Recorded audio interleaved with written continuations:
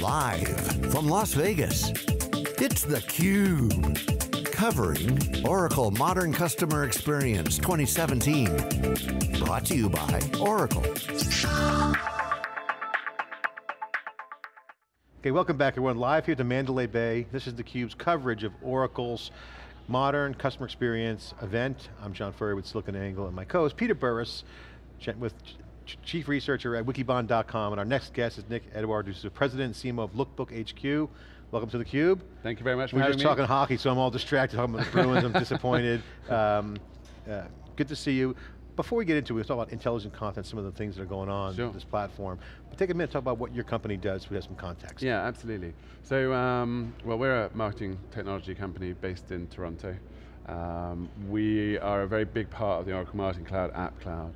And we kind of pick up where Oracle basically leaves off, where the Marketing Cloud stops. So a lot of what happens in the Marketing Cloud is focused on generating moments of attention and orchestrating that kind of buyer's journey. We're what happens on the destination side of the click. So we focus on the intelligent use of content. How do we deliver content?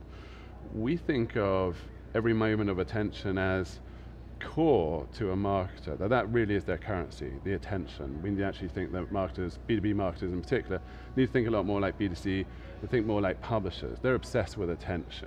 We shouldn't be satisfied with clicks or form fills. We need to actually be capitalizing on those moments of attention to make sure that if Bob is reading my white paper, and I need to know that he's actually reading it, how do I then move him to the next best content asset or give him a choice of content assets in session?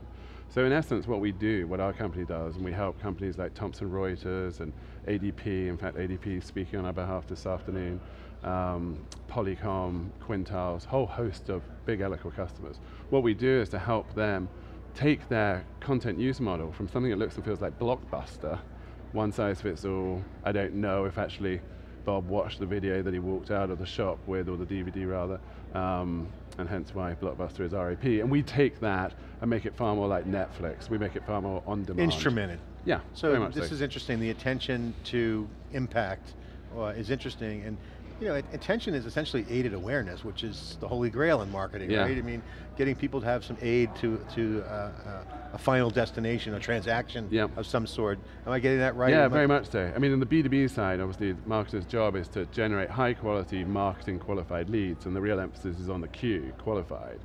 But companies like Serious Decisions report that 94% of marketing qualified leads don't close. And that's a damning statistic for a B2B marketer. And our whole hypothesis is, and we're proving this with our customers, the reason why that happens is they're not qualified. Bob might have clicked on an email, he might have filled in a form, etc., but did he read the content?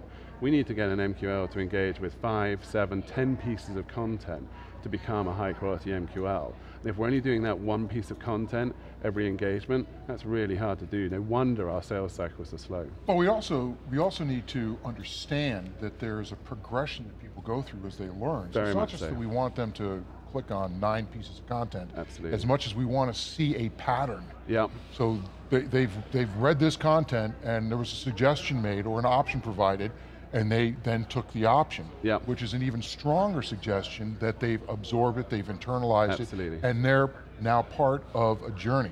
So how does, I really like the idea that we're on the delivery side of the click. So you know, we got all the stuff that's happening on the presenting things to options, and then you're ensuring that when they click, whatever is being delivered is the highest quality in terms of driving that customer forward in the journey. Most definitely. I got that right? Yeah, absolutely. So if you take something which Oracle has done a fantastic job, for example, of teaching the community and their customers about lead nurture. And the typical nurture track looks and feels something like 6 emails over 6 weeks, advertising content offer A, then content offer B, content offer C. And typically they're scheduled 10 a.m. on a Thursday. Now this would be great if we could get Bob and the other 12,000 people that we sent the email to click on every single one of those emails. And the reality is, if I've got low single-digit click-through rate, it's not going to happen. So what we do instead is, well, if they're engaging with A, why don't we give them B in the same session while they're here, while we've done the hard work getting their attention? And to your point, Peter, we're tracking that, and then we can start to make some really intelligent decisions going forward as to oh my word, so this is what resonated with Bob. This content asset's actually performed well. So we have two basic approaches to this. One is we let the marketer curate that experience, decide what A, B, C is, etc. Or we actually use machine learning to auto-generate. If Bob arrives at A, what should B, C, and D, etc. be? So that is very much like Netflix, where we kind of base our algorithm. It looks and feels very similar to Netflix's content discovery. That's great for anonymous or net new prospects in the top of your funnel. Once you figure out what they're actually interested in, then you can actually speak to them How does it properly. work for you guys? You guys require registration because content in these days has two flavors, free and gated. Yep. So, and there's always that dilemma. How much is free? You want some, flow, tension. And then you want conversion, gated, maybe premium content. How do you guys view that? Is that part of or independent of what you do?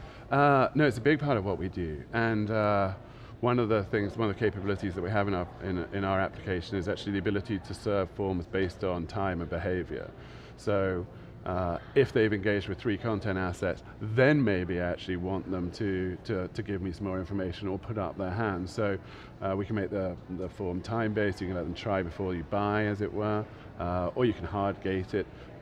We use Eloqua forms in our application, so all that information flows as normal if the workflows all get triggered, etc.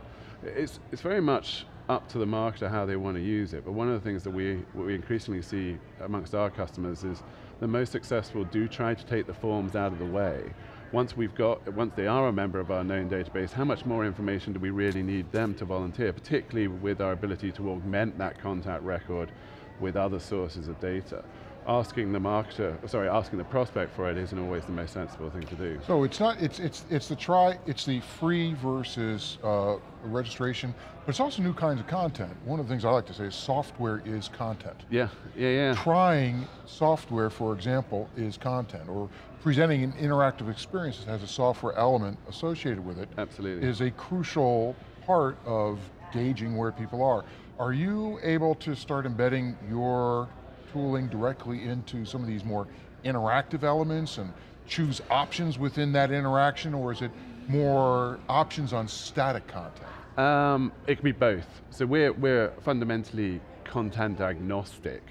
The best way to think about what we do is really as a very smart wrapper that goes around the content, and then that can be embedded or it can be shared however you want. It can be used as a destination in its own right. So sure, if you want to kick something off with some form of interactive content, absolutely.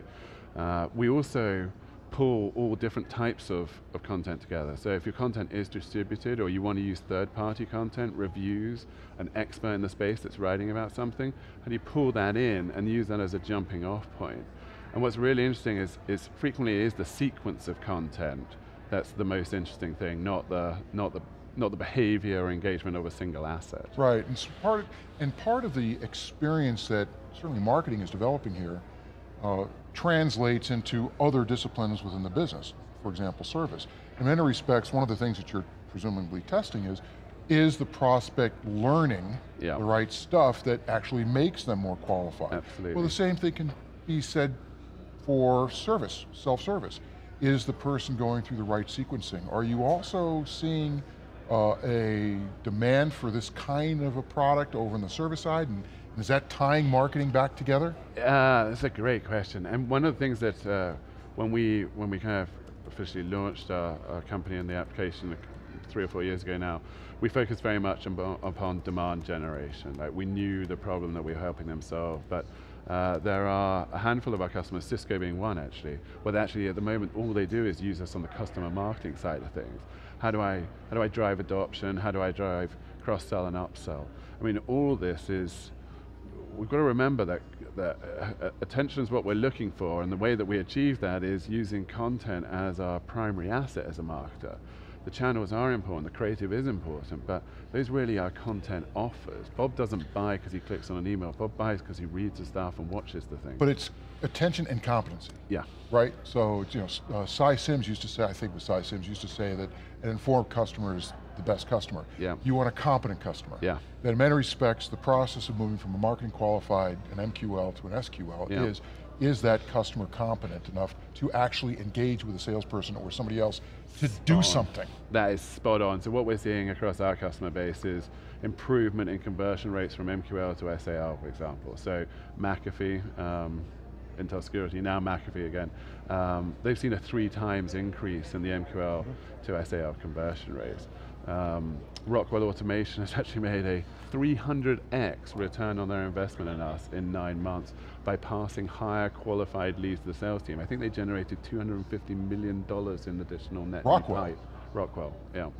ADP, that's doing our customer case study this afternoon, a 3x increase in marketing influence opportunities and a 6x increase in closed-won marketing influence opportunities. So more, but to your point, Peter, better qualified. We know that these people are actually read our stuff, therefore the conversation is easier. They are actually genuinely qualified. Carrier has been proving that out by actually 2.4 times faster through the funnel to MQL, and then their ACV is 2.3 times higher. Why? Because they're not getting the pushback in the sales cycles, because the prospect has self-educated and they see the value now. Nick, I want to get your thoughts on something that's involved in our business. We're an independent media company and we don't really have any ads on our site at all. Right. We have a sponsorship model, we have data. Yeah. But it's interesting, I'm reading an Ad Age article right now that says, for the first time ever, digital has surpassed TV. I mean, I can remember back in the days, it's always this little slice and it's get bigger and bigger, but for the first time, desktop and mobile ad revenue surpasses TV for the first time. 22% upswing from the previous year. So digital ads, some are calling it native advertising, whatever the hell that means, is a key part of the attention cycle. So the role that a marketer needs to take with channels is important. Yeah. And a lot of content marketers are failing these days that we talk to because they're not being authentic with their message and the users can smell you know, non-relevant content. Yeah. Some are clever and make it link bait-ish, and some are actually really super smart and actually do authentic content. Right. But so that's kind of progression, that's an evolution of the industry. But from a data standpoint, there are platforms out there, like SiliconANGLE and others, that have an opportunity for impression, in attention, in real time. How does your system, how does your clients, and how do people deal with that? Is there a way, is there mechanisms, or? So we have 2 large publisher customers that run multiple different properties and have very large communities that are looking to monetize, and they're all part of the Oracle Marketing Cloud. They use their tech stack. And we're helping them in 2 ways. Firstly, kind of from an advertising thing, like higher value added advertising solutions, I guess, is for want of a better description. How do I help to monetize my community, not just pass to HP if they're the advertiser? Here's a list of names of people that filled in the form. Here's actually people that are engaging with your content, and it's a mix of our editorial and your content to tell a story. And then one of the things that we're starting to explore to them is actually far more on the native side of things, actually as being embedded as an asset, digital essentially, asset? As a native ad in its own right, which can kind of get launched. That's something which I'm keen to explore further. And at the heart of it is, it's probably even a bigger problem on the ad tech side than it is on the MarTech side, but people like Gary Vaynerchuk are starting to ask the ad tech industry, we need a dose of common sense here. Was the marketing consumed? And that's something which I'm fascinated with. We're starting to see that we can actually identify by channels. This channel might, or this particular display provider, DSP, may have generated, you say, I don't know, 1,000 clicks in the last 30 days. Did it do anything? Like, was it valuable? Exactly. At the end of the day, these moments, to sustain attention, they have to be valuable. And I think, John, we're talking really about a continuum from impression to attention to competence. We want to work with competent buyers. Because it cuts down the time that we spend on it, it reduces the risk that we're wasting our time, and quite frankly, it's a lot easier to work with someone who's really engaged and wants to succeed with whatever we're offering. He mentioned the publisher angle. I was thinking also from the customer angle, because I'm a customer and a marketer. I'm going to be looking for mechanisms to go to. The publisher wants better monetization of their communities, so have you seen any patterns in the business that could be a use case for helping customers operationalize? I mean, we've had great success with our business in the sense of saying, hey, we're engaging users, so that's good. You should join in with us at the right time, not try to do it 6 hours too late, right? It's like being late to the party, right? Yeah, so definitely. That real-time piece is really super important. For sure. We've actually just changed the way that we're integrating with Eloqua to speed that up. So now we've actually moved to using webhooks as part of the integration and using the map form processing capabilities, because it's faster, it's more extensive, it's more scalable. It means we can get the very rich and content engagement data into someone's hands faster and better. And I think, what is it, 50% of people buy from the first person that shows up. So being able to do that is critically Member-based communities are getting a lot of trends, traction these days. Some call subscribers or firewalls, but member-based. So it's something we're starting to look at is how do we actually start to auto-generate the content experience around kind of key accounts or topics, etc.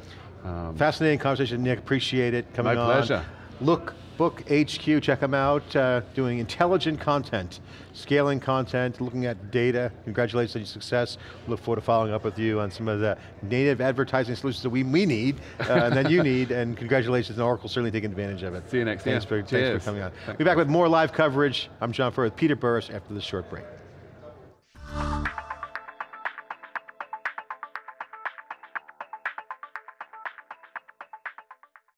Robert Hirsch.